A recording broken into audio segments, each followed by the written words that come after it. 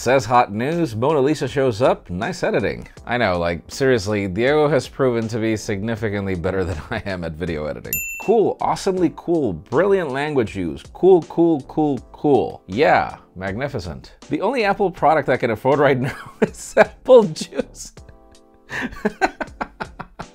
All right, you win the best comment of the week. That's right, it's that time of the week. I am Jaime Rivera, this is Pocketnow, and this is the Pocketnow Daily Recap, your comments for last week.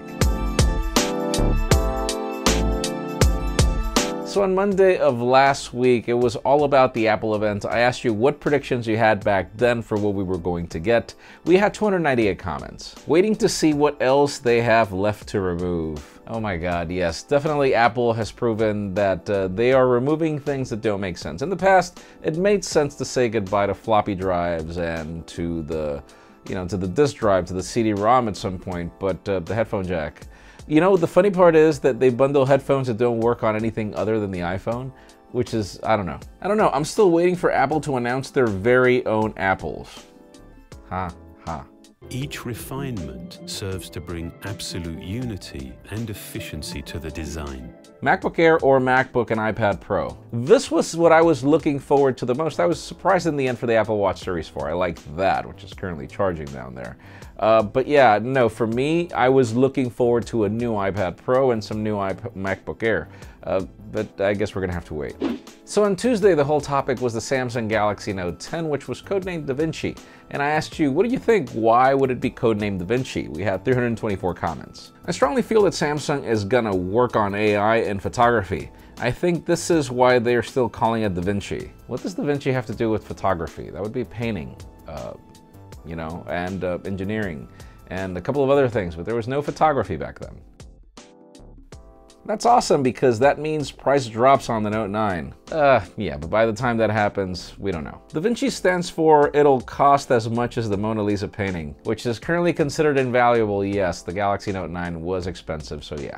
Then on Wednesday, it was Apple's event. Obviously, the Pocketnow Daily was taken over by everything that was announced. We had 574 comments discussing what we thought about the event. Tim Cook, it's the most impressive iPhone we have ever created. Definitely on iPhone terms, I'm sure. Not in smartphone terms. The only interesting thing from the keynote was the Apple Watch Series 4. Yes, definitely, I am currently working on a video and I had to discharge it fully as part of the video, so it's currently charging. I have, I like the Samsung Galaxy Watch. That would be my favorite watch when it comes to design. But just, oh my God, you should see the features and how fast this Apple Watch Series 4 works. Definitely really liking that watch. And rip the home button forever. Yes, I was expecting that. You could still buy the iPhone 7, which I don't recommend, or you can buy the iPhone 8, which I do recommend. If you're still looking for a home button, it's there. It's just definitely not gonna come back for iPhones. Then on Thursday, after Apple's event, we had a Huawei CEO bragging over the fact that they had surpassed Apple in sales of smartphones. I asked you, what did you think if Huawei deserved this? We had 548 comments. Huawei will eventually get its shine in the US. They're way too good to be denied. Not only that, it's not just about phones. I mean, when it comes to Spectrum, Huawei is significant. Its Spectrum business is a lot bigger than their smartphone business, so yeah, there's a lot of pull there. I think Huawei earned the spot. They've been doing good things. I have to agree as well, I can't deny that I'm really looking forward to the Mate 20 Pro. Huawei deserves because they have changed to better in a very small time. Ever since the Google Nexus 6P, I have to agree, like before that, if they would be like, hey, we're gonna send you a Huawei device for review, I'd be like, no. Wow, ever since the Nexus 9, then the P9, everything has changed dramatically, and honestly, I have to say, Huawei deserves the title.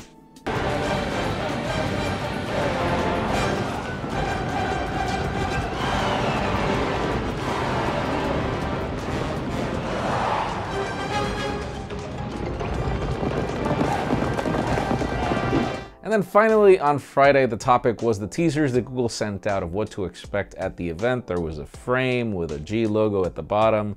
I asked you, what did you think we were gonna get at the event from Google? I even speculated that there probably wasn't a notch. We had 503 comments. There's no notch because it's a photo of the back of the phones. All right, dude.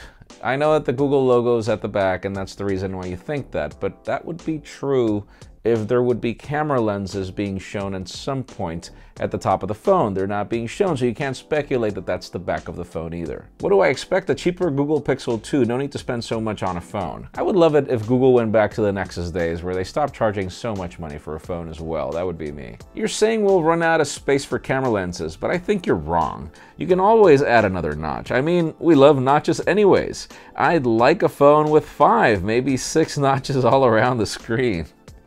You mean bezels?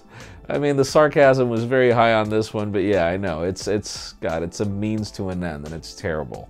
That's it for the Pocketnow Daily Recap. Thank you so much for watching. If you want your comments to be featured, keep them short, keep it straight to the point, and try to get some thumbs up. It helps us spot them a lot easier. You can also follow us on social media. Subscribe to both our channels, English and Spanish, for more videos like this one. You can follow me on Twitter, Jaime_Rivera, on Instagram at Jaime Rivera.